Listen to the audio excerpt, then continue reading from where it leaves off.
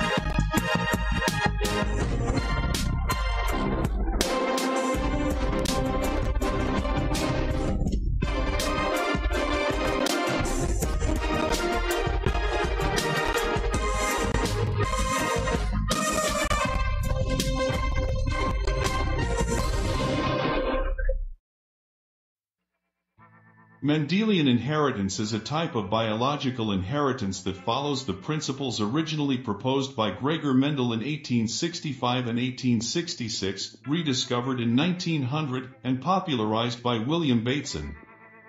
These principles were initially controversial. When Mendel's theories were integrated with the Boveri-Sutton chromosome theory of inheritance by Thomas Hunt Morgan in 1915, they became the core of classical genetics. Ronald Fisher combined these ideas with the theory of natural selection in his 1930 book The Genetical Theory of Natural Selection, putting evolution onto a mathematical footing and forming the basis for population genetics within the modern evolutionary synthesis. History. The principles of Mendelian inheritance were named for and first derived by Gregor Johann Mendel, a 19th-century Moravian monk who formulated his ideas after conducting simple hybridization experiments with pea plants, Pisum sativum, he had planted in the garden of his monastery. Between 1856 and 1863, Mendel cultivated and tested some 5,000 pea plants. From these experiments, he induced two generalizations, which later became known as Mendel's principles of heredity or Mendelian inheritance. He described his experiments in a two-part paper, Versuch über Pflanzenhybriden, Experiments on Plant Hybridization, that he presented to the Natural History Society of Brno on February 8 and March 8, 1865, and which was published in 1866. Mendel's results were largely ignored by the vast majority. Although they were not completely unknown to biologists of the time, they were not seen as generally applicable, even by Mendel himself, who thought they only applied to certain categories of species or traits. A major block to understanding their significance was the importance attached by 19th-century biologists to the apparent blending of many inherited traits in the overall appearance of the progeny, now known to be due to multi-gene interactions, in contrast to the organ-specific binary characters studied by Mendel. In 1900, however, his work was rediscovered by three European scientists, Hugo de Vries, Karl Correns, and Erich von Schermach. The exact nature of the rediscovery has been debated. De Vries published first on the subject, mentioning Mendel in a footnote, while Correns pointed out Mendel's priority after having read de Vries' paper and realizing that he did not have priority. De Vries may not have acknowledged truthfully how much of his knowledge of the laws came from his work and how much came only after reading Mendel's paper. Later scholars have accused von Schermach of not truly understanding the results at all. Regardless, the rediscovery made Mendelism an important but controversial theory. Its most vigorous promoter in Europe was William Bateson, who coined the terms genetics and allele to describe many of its tenets. The model of heredity was contested by other biologists because it implied that heredity was discontinuous, in opposition to the continuous variation observable for many traits. Many biologists also dismissed the theory because they were not sure it would apply to all species. However, later work by biologists and statisticians, such as Ronald Fisher, showed that if multiple Mendelian factors were involved in the expression of an individual trait, they could produce the diverse results observed, and thus showed that Mendelian genetics is compatible with natural selection. Thomas Hunt Morgan and his assistants later integrated Mendel's theoretical model with the chromosome theory of inheritance, in which the chromosomes of cells were thought to hold the actual hereditary material, and created what is now known as classical genetics, a highly successful foundation which eventually cemented Mendel's place in history. Mendel's findings allowed scientists such as Fisher and J.B.S. Haldane to predict the expression of traits based on mathematical probabilities. An important aspect of Mendel's success can be traced to his decision to start his crosses only with plants he demonstrated were true breeding. He only measured discrete, binary, characteristics, such as color, shape, and position of the seeds, rather than quantitatively variable characteristics. He expressed his results numerically and subjected them to statistical analysis.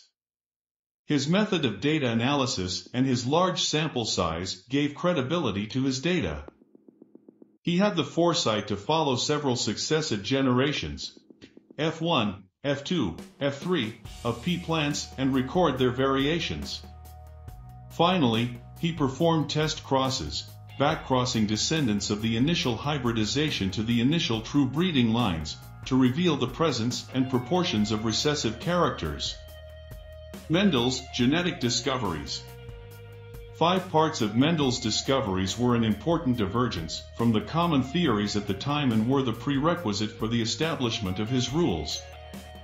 Characters are unitary. That is, they are discrete, purple versus white, tall versus dwarf. Genetic characteristics have alternate forms, each inherited from one of 2 parents. Today, we call these alleles. One allele is dominant over the other. The phenotype reflects the dominant allele. Gametes are created by random segregation. Heterozygotic individuals produce gametes with an equal frequency of the 2 alleles. Different traits have an independent assortment. In modern terms, genes are unlinked. According to customary terminology, we refer here to the principles of inheritance discovered by Gregor Mendel as Mendelian laws, although today's geneticists also speak of Mendelian rules or Mendelian principles, as there are many exceptions summarized under the collective term non-Mendelian inheritance. Mendel selected for the experiment the following characters of pea plants.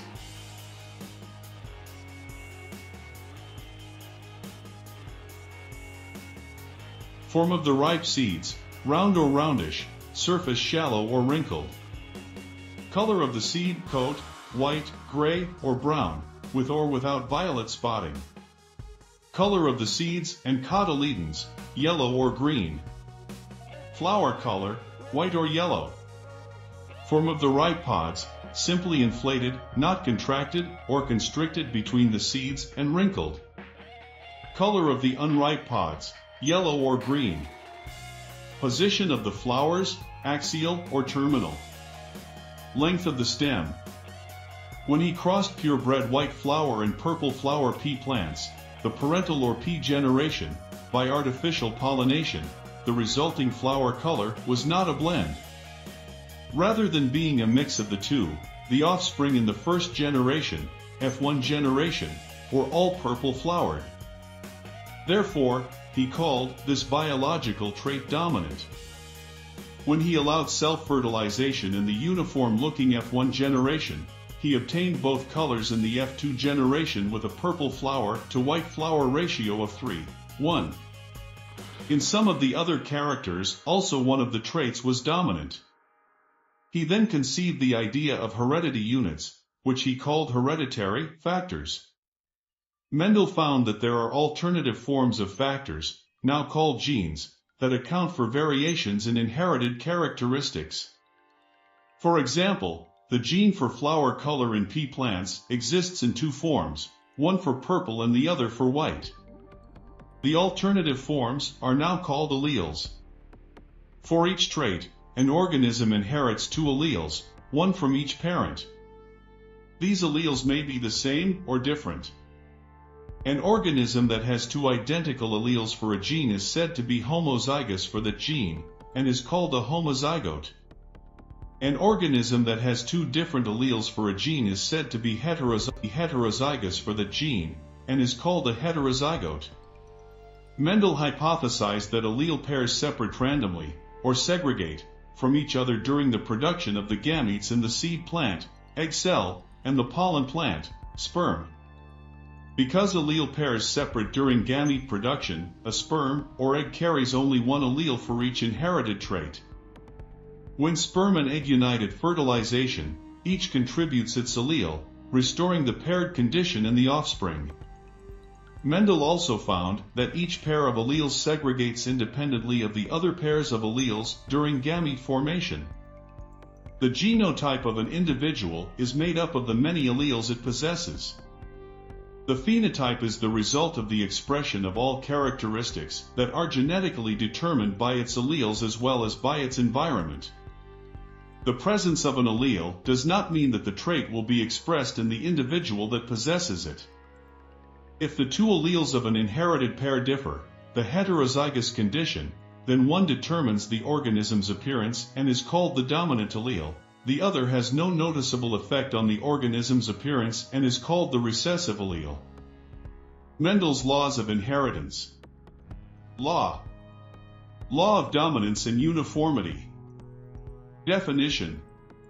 Some alleles are dominant while others are recessive. An organism with at least one dominant allele will display the effect of the dominant allele. Law of segregation. Definition. During gamete formation, the alleles for each gene segregate from each other so that each gamete carries only one allele for each gene. Law of independent assortment. Definition.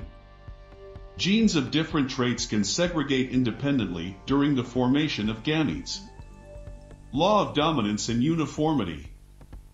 If two parents are mated with each other who differ in one genetic characteristic for which they are both homozygous, each purebred, all offspring in the first generation, F1, are equal to the examined characteristic in genotype and phenotype showing the dominant trait. This uniformity rule, or reciprocity rule, applies to all individuals of the F1 generation. The principle of dominant inheritance discovered by Mendel states that in a heterozygote the dominant allele will cause the recessive allele to be masked, that is, not expressed in the phenotype. Only if an individual is homozygous concerning the recessive allele will the recessive trait be expressed.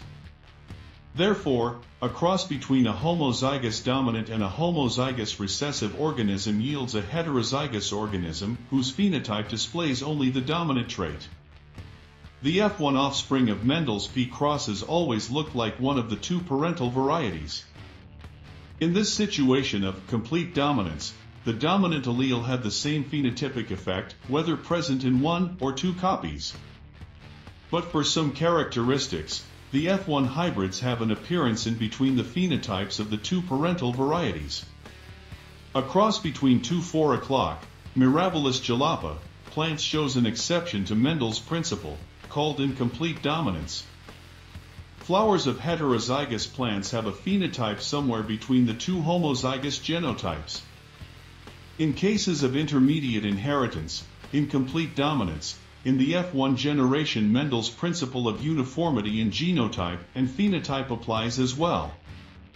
Research about intermediate inheritance was done by other scientists. The first was Carl Correns with his studies about Mirabilis jalapa. Law of segregation of genes. The law of segregation of genes applies when two individuals, both heterozygous for a certain trait, are crossed, for example, hybrids of the F1 generation. The offspring in the F2 generation differ in genotype and phenotype so that the characteristics of the grandparents, P generation, regularly occur again. In a dominant recessive inheritance, an average of 25% are homozygous with the dominant trait, 50% are heterozygously showing the dominant trait in the phenotype, genetic carriers, 25% are homozygous with the recessive trait and therefore express the recessive trait in the phenotype. The genotypic ratio is 1 to 1, the phenotypic ratio is 3:1.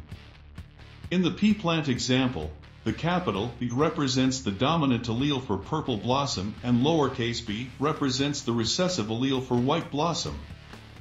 The pistil plant and the pollen plant are both F1 hybrids with genotype BB. Each has one allele for purple and one allele for white.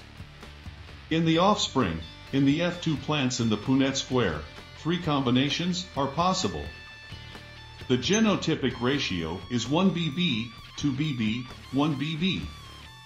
But the phenotypic ratio of plants with purple blossoms to those with white blossoms is 3:1 due to the dominance of the allele for purple. Plants with homozygous BB are white-flowered like one of the grandparents in the pea generation. In cases of incomplete dominance, the same segregation of alleles takes place in the F2 generation, but here also the phenotypes show a ratio of 1 to 1, as the heterozygous are different in phenotype from the homozygous because the genetic expression of one allele compensates the missing expression of the other allele only partially.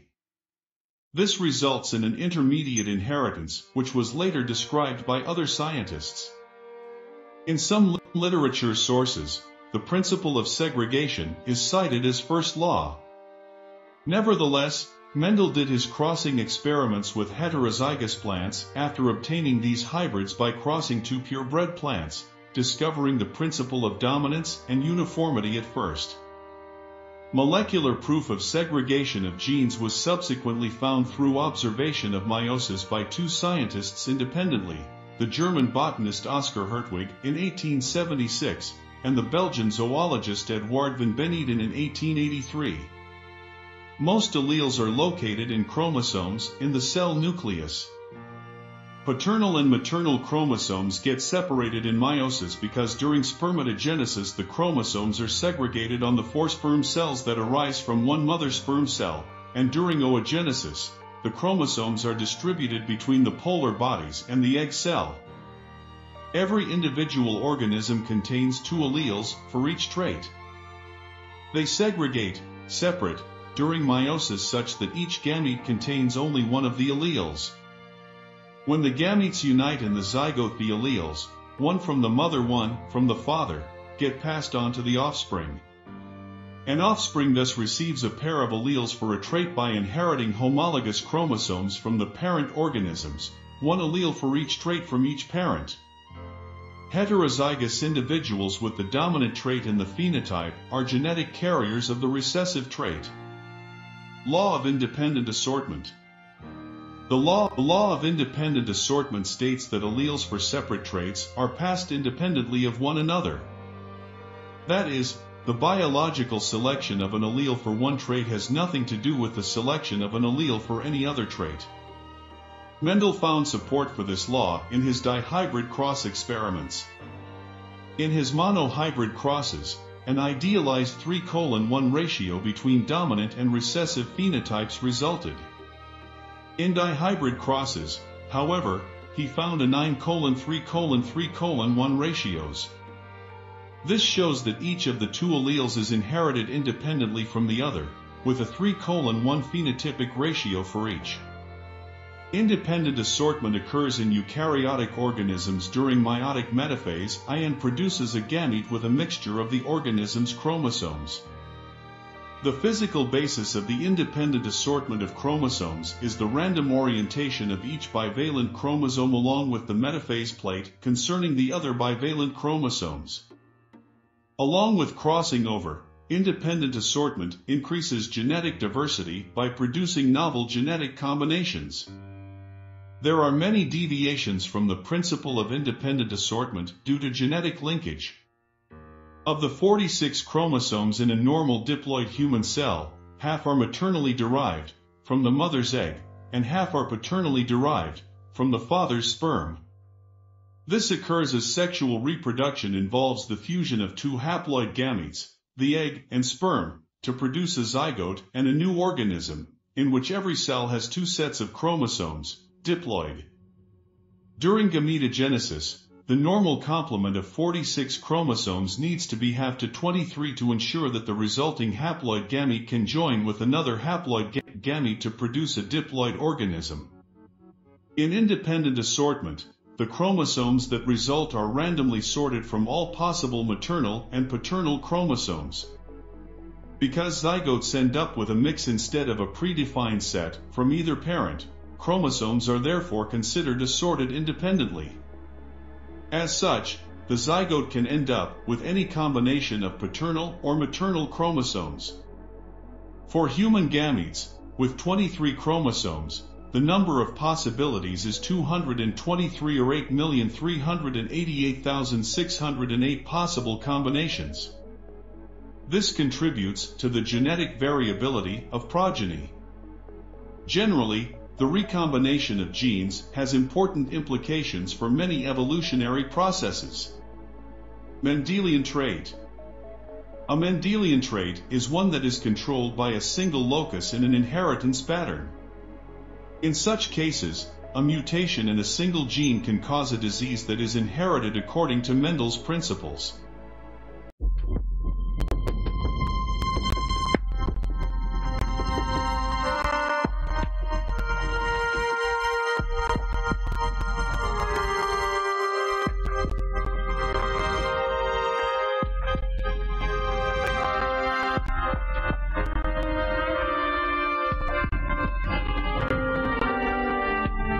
This is brought to you by the Praetorian, on both YouTube and Facebook. We thank you for your participation. If you enjoyed, please like, subscribe, share, make comments. We love feedback.